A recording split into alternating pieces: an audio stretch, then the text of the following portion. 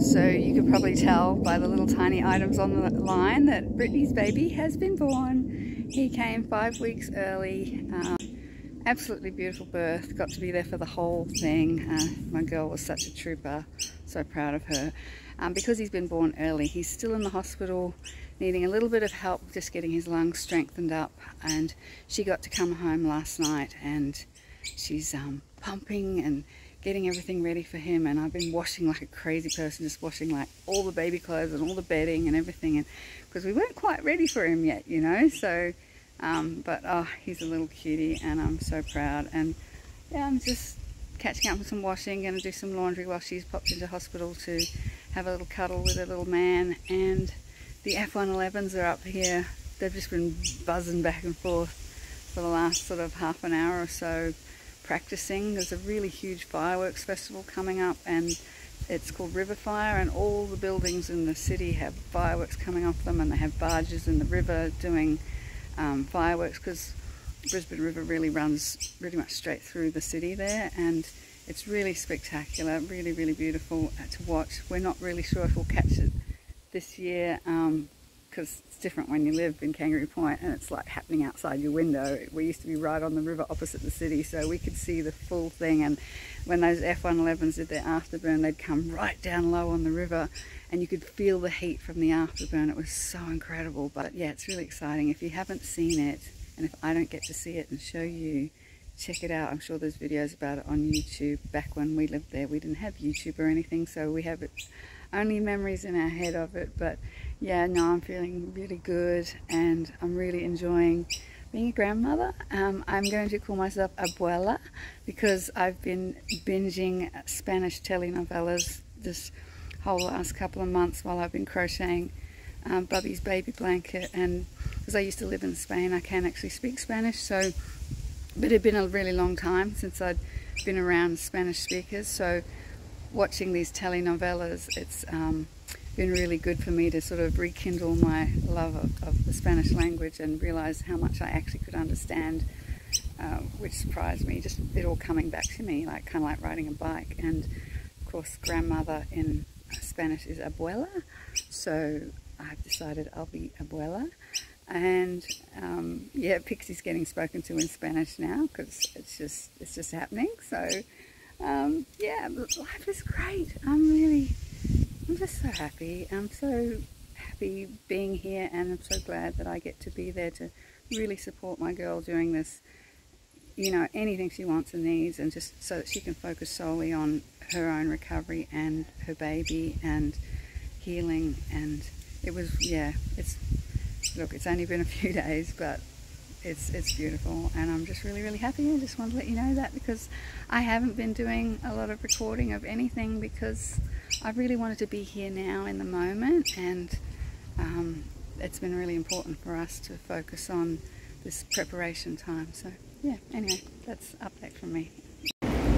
Freddie and me walking down to the river to check out River Fire, after we just saw Leo open his eyes and look around and interact like a real baby. It was really cool. It was really, really cool. And the F111s just flew overhead, and I've still got goosebumps all over my body. She's buzzing. I'm buzzing so bad. Oh, we didn't see them. Oh, we saw a bit of one in the sky, but... So that's the hospital behind us, where Bobby is. That's where baby is. That's where our little baby is. And he's doing really good. Videos. We're here with everybody else in Brisbane. Yeah, I've never done it this way. Nah. We were really lucky, I feel like. We Yeah. had some amazing apartments with the views of it. Yeah. The way the regular place. I was going to say, this is the way the Povos do it. Which is us now. Which is us We no now. longer can afford to live in Kangaroo We are Point. Povos now, so we have to sit on the ground like ringside. everybody else, and we don't get to look at it outside our window and from our back porch. So. Let's light this river on fire! Woo!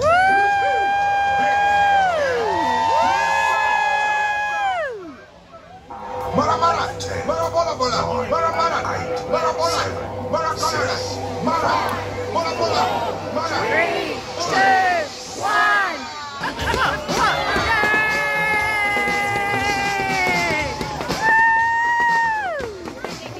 Wow!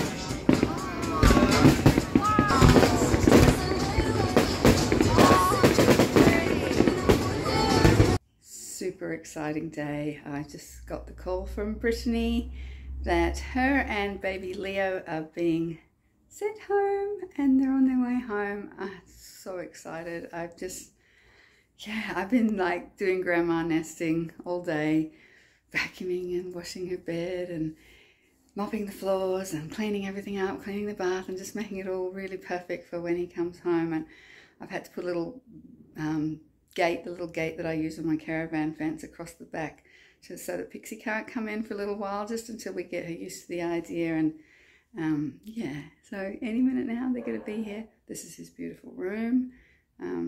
We've actually moved him now. He was originally in the little room at the back, but it doesn't have air conditioning, and this was actually my room, and it's got an air conditioning in it, but I thought it'd be better. It's right next to Brittany's room, and I'm not using it because I'm in the caravan, so. Yo, hey little Leo, coming home. Okay, thank you. Good morning, beautiful people. It's been a very, very long time from updates from me, and I know I've been meaning to do something, but then at the same time I've been like actually couldn't be bothered, which sounds really bad, but different priorities, you know. There's been a lot going on, but today Pixie and I are off on an excursion. We're actually catching up with my friend Lisa, who I met at the Caloundra Vintage Caravan weekend. She was camped like a few doors down from me, and her neighbour as well. We're going to have like a little vintage get together, and so Pixie and I have caught the bus here to South Bank, and now I'm just waiting for a ferry to take me over to her place at New Farm, and that'll be quite nice. We're going to be like retro ladies and sip martinis apparently, but I probably won't sip martinis because I don't drink. So, well, I drink occasionally, but even if I did drink, I actually don't know if I've ever had a martini. Maybe I might try one. So yeah, I have been filming snippets of my existence over the last, I don't know, month or so since I last posted something, and I will try and incorporate that into, I hope you can hear me okay, the sort of city sounds and birds and sort of a river swimming pool thing behind me here, so it might be a bit noisy. I'm struggling. I've been wearing my loops. Every time I come out into the city I wear my little loops sound reducing earphones, but I had to take them out so I could talk to you. But I noticed the difference as soon as I took them out. I'm like, whoa, city is noisy. And I do struggle with that. I just struggle with that general hum of activity. Yeah, I've been struggling with city adjustment. I've had a lot going on, like as far as mentally, physically not feeling the best. Yeah, but I have been going rock climbing, weather permitting. It'll be on again tonight, so if the weather's nice, I've brought my rock climbing gear with me so I can get changed and go straight to rock climbing after our lunch, retro lunch. And I've joined the gym down the road, so I've been trying to, you know, get fit and strong and build up my strength, but there's been a few days of pain in my hands. I've had pain in my tailbone, coccyx kind of sacrum area, little just niggly things, you know, and I don't know if part of that is because I'm just not used to all this stuff happening around me. I do love the big wide open spaces and the peace and quiet that comes with not having an onslaught in my brain of things to process.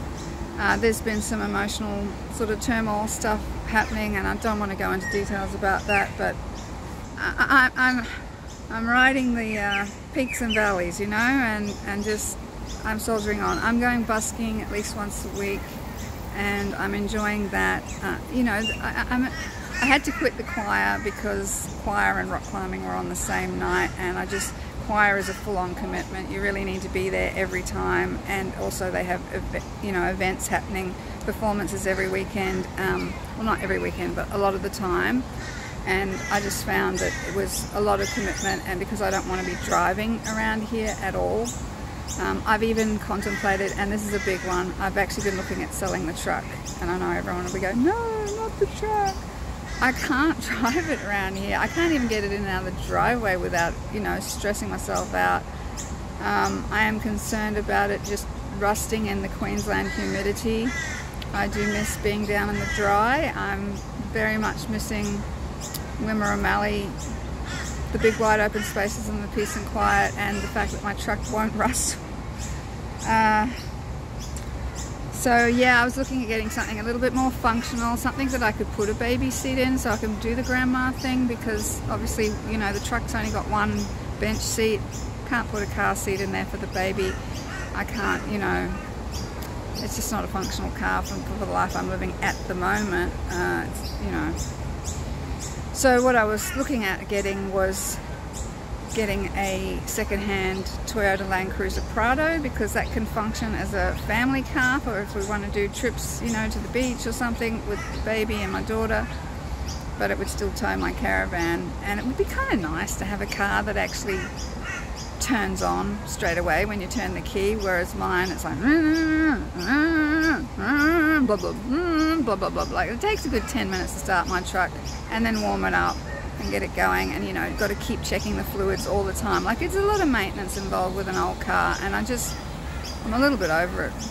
I love my truck, but I just want something like, but then the biggest fear of mine is that I would spend money, you know, getting a second-hand Toyota Land Cruiser Prado and then find that I'd inherited a car with a whole bunch of down the road problems, you know. So yeah, I get quite a lot of PTSD and fear after what happened with the truck going down to Victoria last time. I just don't have the financial safety net to deal with things going wrong in a big way when it comes to mechanical issues, and that's the biggest fear, is that can really disrupt my whole life when something like that happens, and not being in a position to do anything about it. So but you know, as my mechanic down at work, Nabil, said, he goes, well, at least that can happen even with a newer car. So newer cars still break down too, and it's still, I don't know, at this stage the truck is the devil I know. At least I know what's been done with it, which is pretty much everything. There's really not much else that could possibly go wrong with it at this point, because I've replaced whatever, reconditioned, refurbished, rebuilt everything, all the gaskets and hoses and everything, and every part of it. The only thing I haven't done is like an actual engine rebuild, which is probably something down the track it will need doing. But at least I know, you know, I know exactly. Anyway, I don't know. Tell me what you think. You know, should I change to a boring old Toyota Land Cruiser like every other caravaner out there on the road, or should I stick with the truck? And people say, oh, the Land Cruisers, they're really gas guzzlers. They've not got good fuel economy. And I looked it up, and I'm like, you think that's not good fuel economy? Like 13 to 15 litres per 100 kilometres compared to my 25 litres per 100 kilometres on the truck? That'd be good, actually. So yeah, there's certain advantages with that as well. But I don't know, creature comforts. Do you succumb? Do you soldier on? Anyway, I'll stop yabbering. I know I yabber too much. I got a lot to say. I'm not in a particularly great space at the moment. I know I was super happy last time. Yeah, things happened. It didn't work out quite the way I thought it was going to work out. So anyway, love you guys, and thanks for those of you who have actually contacted me to say, is everything okay, and are you doing okay? I especially appreciate that. Especially you, Tammy. You're really the only person that just literally calls me and messages me and asks, how are you doing? Are you okay? And that means the world to me, because I haven't been necessarily doing great, and I haven't been always okay, and it really, yeah, it means a lot. I don't post a lot of things when I'm not doing okay, and I think we've come to depend on what each other posts on social media more than we actually connect for real, like whether it's a phone call or a knock on the door, an actual contact and a real hug. I had some visitors stay with me from New Zealand. That was amazing. Van life visitors. Pretty cool. Van lifers in the kitchen. Say hi. Hi. That's Nick and Jackie, my visitors. Recognise the dress? We got one each. We're twinsies. We got the same dress. That's the dress that I was wearing busking the other day, and it was Jackie that actually filmed me wearing the pretty dress. And it was our next door neighbour that gave us the pretty dresses, so bonus. And also awesomeness is that Nick helped me. We cut down all the bamboo that was along that fence that used to screak in the night. And there's more up the back that I'm going to tackle at some stage, but not for now. I felt so nice with that, and just I want real human connection at the moment. I just want real human connection with people who I don't have to prove my worth to. But I'm okay. I know who I am, and I appreciate you all.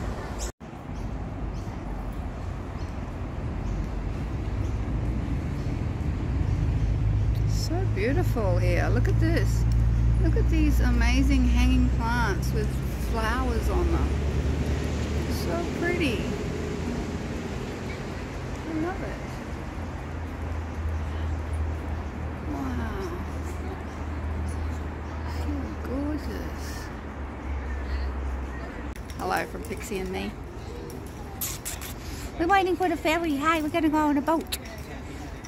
We're just taking our time today because I don't like rushing. So, and just enjoying the beautiful parts of South Bank, and it's not too hot today, so that's nice.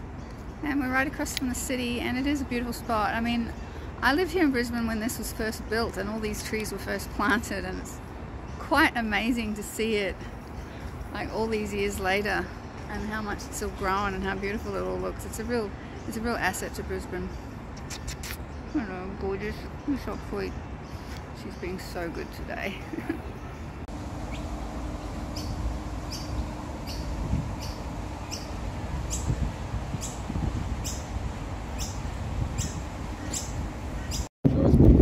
Pixie's first time on a city cat. She doesn't like it very much, do you? Hey, lie down. You're doing really good. Good girl. It's a bit different. We're out on the deck so she can feel the wind. It's very noisy. You're doing good. Very good. This is Kangaroo Point Cliffs where I go rock climbing. Along there.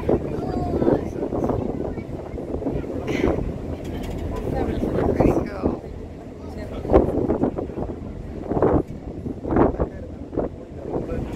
Lots of cliffs to climb on. That's where I'm going to go tonight. Right opposite the city, see? How cool. Pixie getting used to the idea. Well done, darling. You're doing great. This is the new footbridge that they've built from the Botanical Gardens across to Kangaroo Point. I don't think it's actually open yet, but look at it, they're still working on it. Very cool. Woohoo! Under we go. Rolling on. This is an important message about safety. Exits and life rings are located at the front and rear of the vessel. Life jackets are stored at the rear of the cabin. In the unlikely event of an emergency, follow our crew's directions. Enjoy your trip. Good girl, Pixie. So good. Those apartments over there, the cream ones, that's where I used to live. And the Story Bridge. Very cool. That's my old house.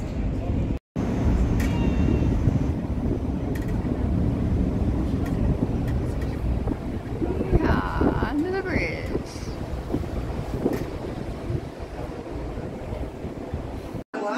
Cheers. Cheers. Cheers. Oh my, thank you. All right, cheers, ladies. Oh my god. Cheers. Oh, she's sipping it before cheersing it. How is it? Oh, nice. It's There good. you go. Like, look at this, look at this, look at this gorgeous pool. Yeah! Oh, very cool. G'day. Yeah, sure. Have you met Nick before? I'm about to. Ah, he's a hardcore climber, so you guys will be on the same page. Jack's a hardcore climber as well. Not all my arms, but alright. A bit hard at this point, isn't it?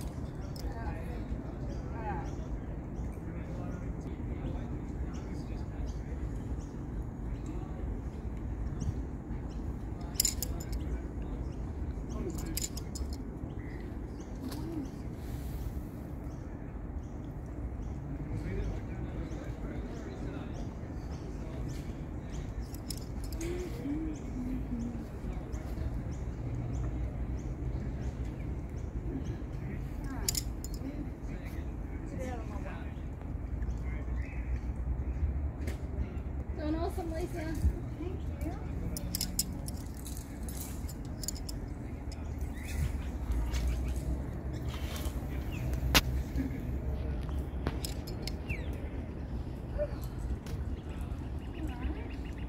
You're doing really well. So there's two options. You can go left, you can go right. I'd go right and you'll be fine. It is slopey, but you want to go high right with your leg. Yeah, and you're just going to be holding on to what you're holding on to. Yeah, it's nothing great, but you'll be fine. And as soon as you get up, then left leg where your elbow is. Yeah, that's it. And then left leg straight onto the ledge on the left. Yep, you'll be fine. Yeah, it's all very slopey. Yeah, awesome job. Cool, and then right leg up where your knee is. And then on your right hand side there'll be a little hold on your right. Other right. I like that. Yeah, you can go that way if you want. I would recommend going right onto the ledge. And then holding to the right. Yeah, there's a nice side pocket there. Yeah.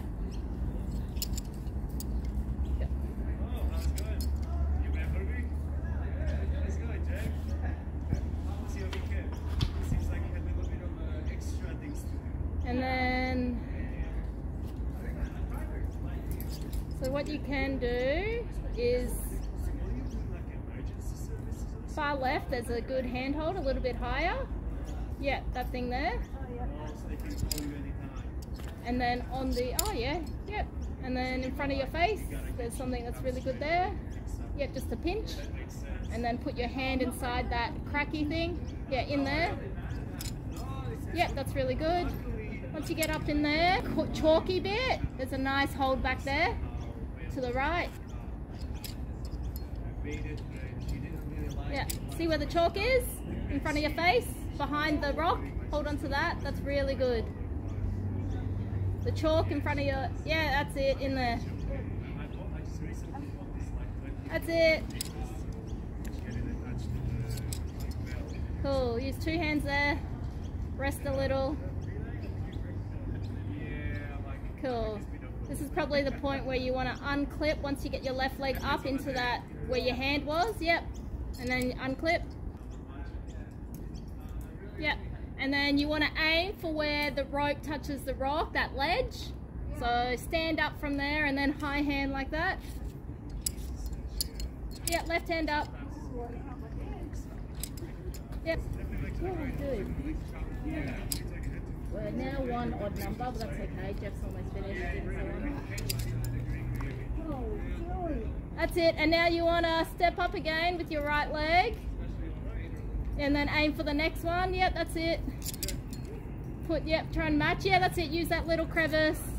Yep, that's it. And go across to the left. Yep, that's it. And then once you're up the top there, there's a really great crack. Straight in front of your face. Kind of like what you just had. Lisa, so if you have a look at me, straight in front of you, there's a thing like this, like a block. So once you get over, you can grab it. And it'll feel amazing.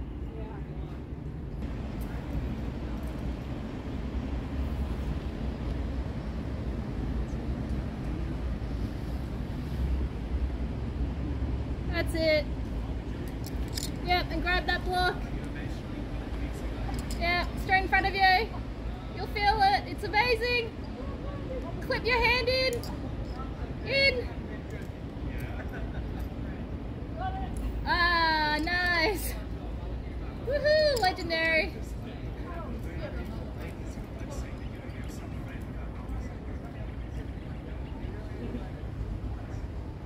That's bleeding when you take the rope off. Oh yeah. Oh yeah. I did that with this one to begin with.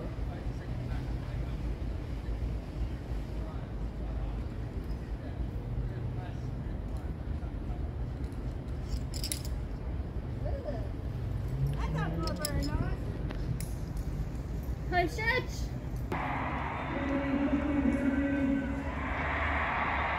Pretty cool place to go rock climbing. It's been awesome. Brisbane, you're pretty cool.